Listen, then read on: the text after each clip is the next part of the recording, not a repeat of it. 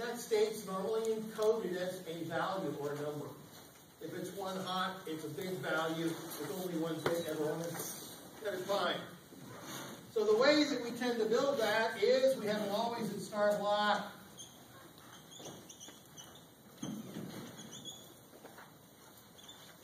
Now, if you think about a state machine, I have a state, I have mystery logic, and I have a next state.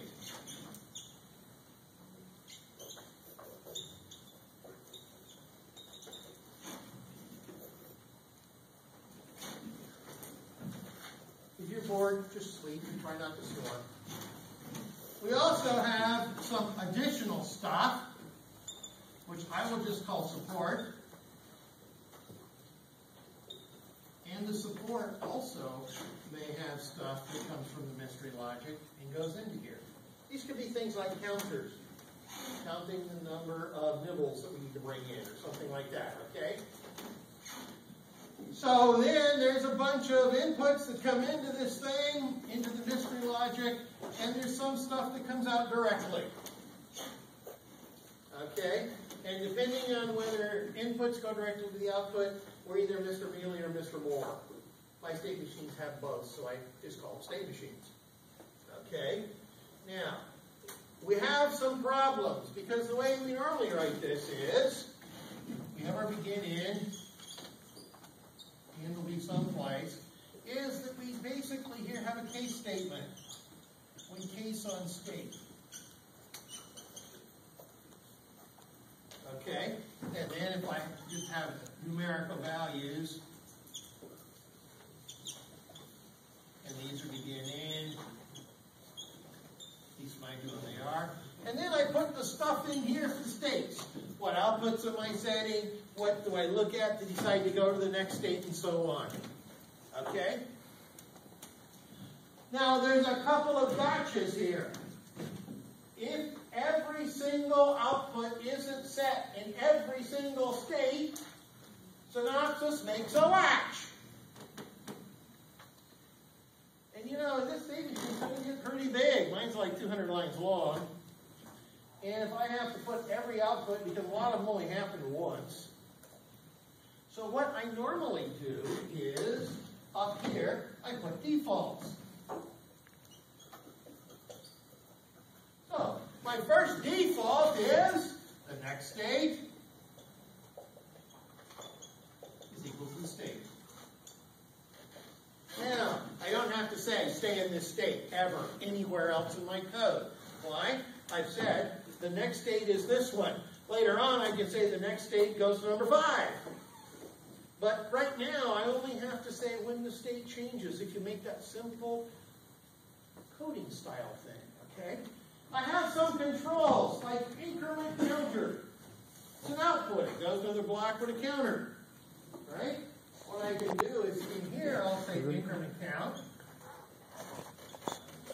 is equal to 0.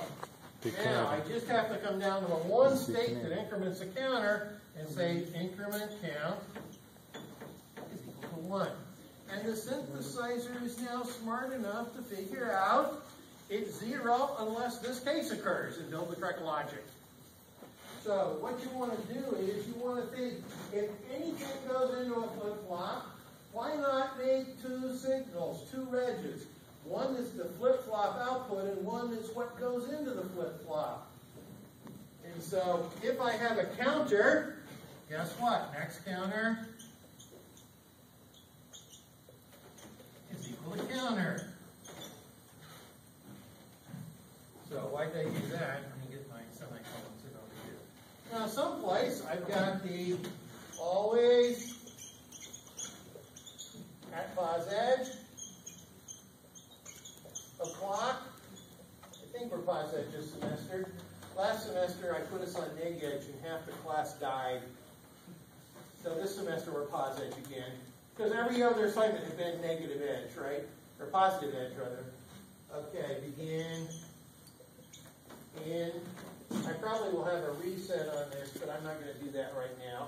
Then what I'm going to say is really simple. Next state gets pound 1. Do not leave out your whole time or verilog will bite you. Next state. So what we're doing, first of all, is we're separating all of the functional logic from the flip-flops. There's one reason to do that. In synthesizable verilog, you may not have two always blocks drive the same signal. All the driving of a signal must happen in one always block. So the whole state machine ends up in one always block. Okay? Second thing that I do is, some people like to put all the state forming logic in a giant case statement over here. Now everything in there is in a flip-flop. I want some signals to come out right now. Others I want to go through flip-flops. So the ones that come out right now get driven from here. The stuff in flip-flops, by having state in next state, that helps me remember this is really going to happen in the next cycle. I don't see it now. And that's a good thing to keep track of. It's really hard for students when they're doing debug and the control comes out a cycle later than they expect, because it got right through flip-flops.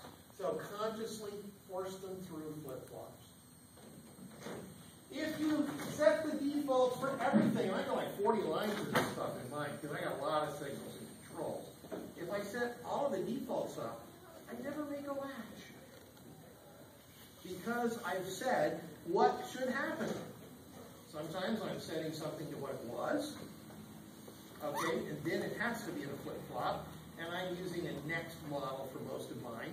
Some people do _D or something to say that's the input to the flip-flop. Whatever works in your coding style. And so what we're trying to do is we're trying to develop a discipline for debug as well.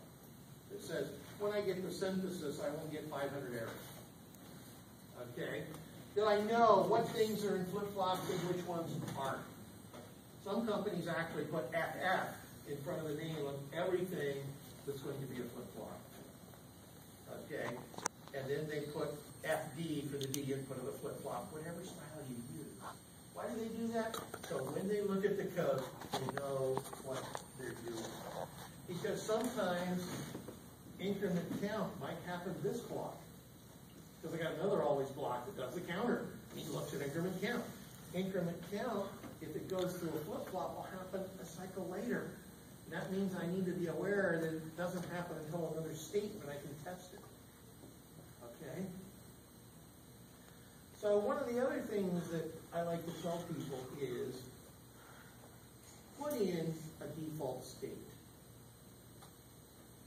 So I like to go into my code and no, it doesn't synthesize, so I comment it out default. And then $display some you lose message, okay? One of the things that drives students nuts is there's no default in,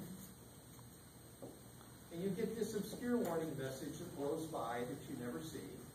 Because I have my you lose message and then $, finish right here.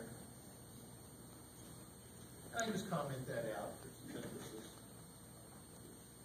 Okay, so that if I end up creating a bogus state, or I don't complete one of my begin end blocks, this thing catches it. And it tells you something. You're not where you expect to be. Because quite often we'll go over the writing code and we'll say this is going to be state 25. We might even give it a name and have a bunch of reg assignments up at the top, makes it more readable. And then what happens is we haven't written that code yet.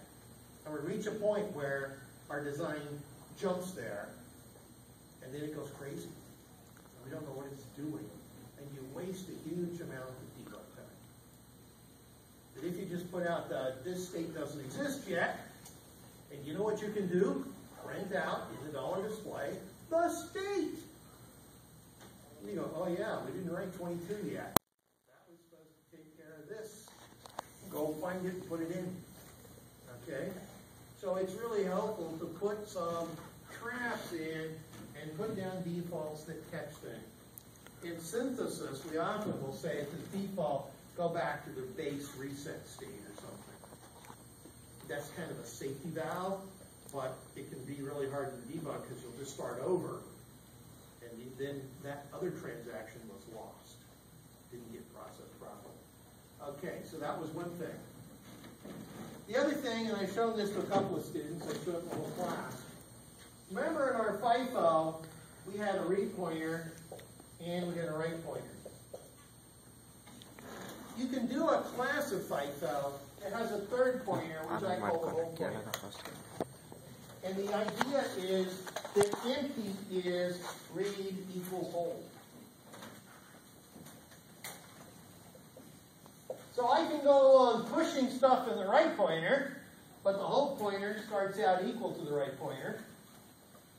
And then if the packet's good, what do? If the packet is good, I send the hold pointer up to the right pointer, and now that packet flows out. If the packet's bad, I'm going to throw it away. I had a bad CRC, the address was wrong, whatever. Then I set the right pointer back to the hold pointer, and I just threw that packet away. No data went out. The problem is, if I come along moving the right pointer, well, the engine's going to take the read pointer and send packets out of the interface that shouldn't go out. So you can add this third hold pointer into a FIFO design, and now you have a signal. In my design, I call them flush and release. So flush moves the right pointer back to the hold pointer. Says, all the crap you just pushed, get rid of it. We don't actually change the data, we just move the pointer back. And now it's as though we never did any pushes. And then, when we say it was good, release says, move the hold pointer up to the right pointer. This works in circular mode just as well. And now, life is good. And the data will start to flow out. So what I normally do